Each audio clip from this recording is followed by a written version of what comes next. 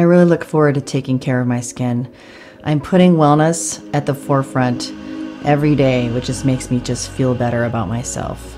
So we make a choice for how we want to feel. Some things I love to do prior to my routine is just really make it a ritual. Burn sage, do yoga, make it feel good. Breathe. Set an intention for what you want to cultivate. Like, how do you want your skin to feel? How do you want to feel?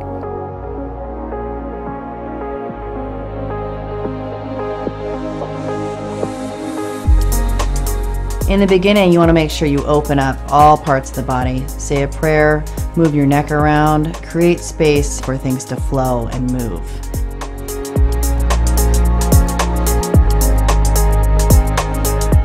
Create the energy and space that you feel like you can be nourished in. Light a candle, burn sage, bring your favorite products into the bathroom with you. First, I like to use a mist to help prepare the skin. Use it on clean skin, spray it gently, and then pat it in. And then next, you want to apply your favorite oil.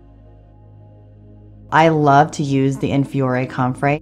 It's really good for lymph stimulation and also helps to nourish the cells.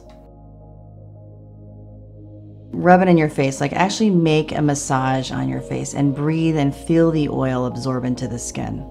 You want to move the skin to activate and stimulate everything that's going on in there. Next, take your favorite Gua Sha tool, and I like to use the long edge of the tool, and you're actually going to start on the back of the neck first. This is called the dew channel. This is a channel for stimulating the nervous system, and so you want to start at the base of the spine, C7, and move it all the way up to the hairline, giving it a little wiggle to stimulate the attachment. Do this move 3 to 6 times.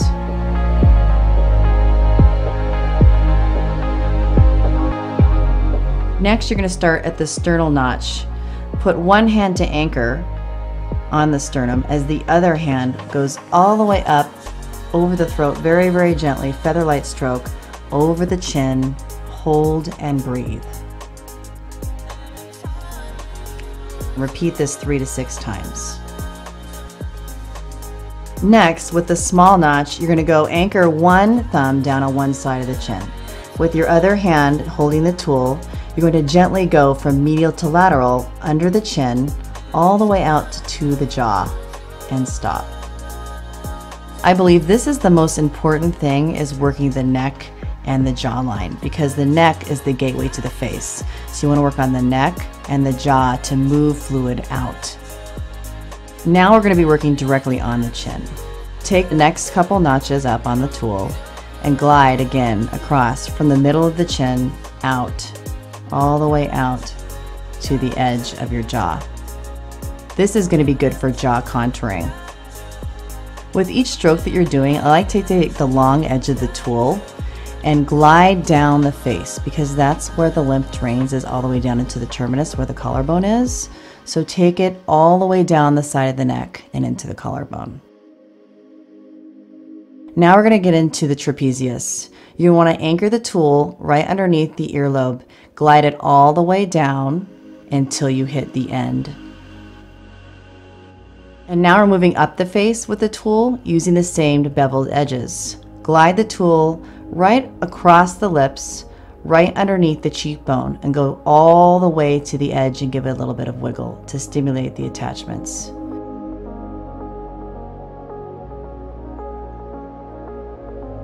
And then glide the tool down the neck again and repeat as you did before.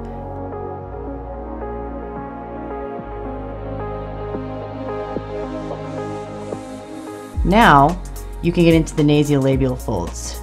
Trace along the fold and glide down as if you were tracing a clock from 12 o'clock to 6 o'clock. Then you can take the friction edge of the tool and zigzag along the skin to break up any stagnation there as well.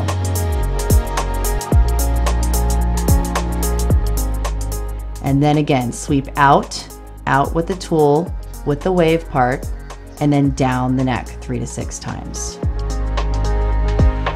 With the wave part of the tool, you're going to move underneath the eye and do an outward stroke all the way out to the hairline and then move down the neck. Again, you want feather-light strokes because the lymph is very, very superficial and you don't want to miss it.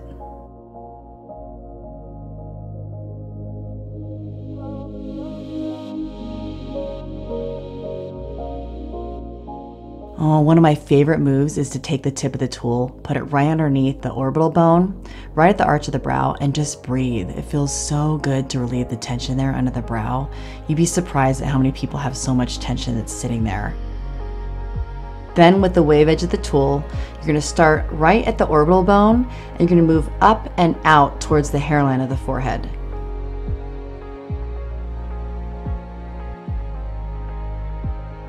You can also use the friction edge of the tool, and it feels really good to just rub back and forth on the eyebrow itself to release any tension. And then hold it there. And then you can even trace the eyebrow, making little circles. That feels really good. Underneath the eyebrow, coming down, underneath the eye. You can do that 3 to 6 times. Then I take the beveled edge right above the bridge of the nose. This feels amazing. And drag it all the way up to the hairline and breathe as you're doing this. Really be mindful about when you're actually doing the strokes and what you're doing so that your attention is centered on the ritual itself, rather than thinking about what you're going to make for dinner or what you're going to do after this.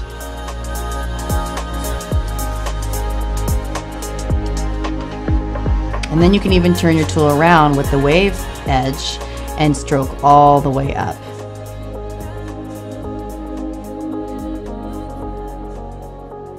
The forehead's really nice because you can actually use different angles here. So then take your wave part of the tool and go the opposite direction.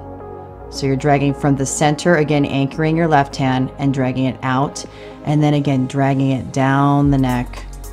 And a lot of people carry tension in different areas of the face, so the neck is always such a great area to work, and it feels really good too. Generally, this ritual will take about 15 to 20 minutes if you do each move 3 to 6 times. Anything that's going on underneath the surface of your skin can be shown as a map on your face. So what you're doing here is creating a ritual. Just like you are in meditation when you're retraining the brain to repattern itself, constantly coming back to being in the present, you're repatterning the skin to constantly be renewed and nourished so that you feel better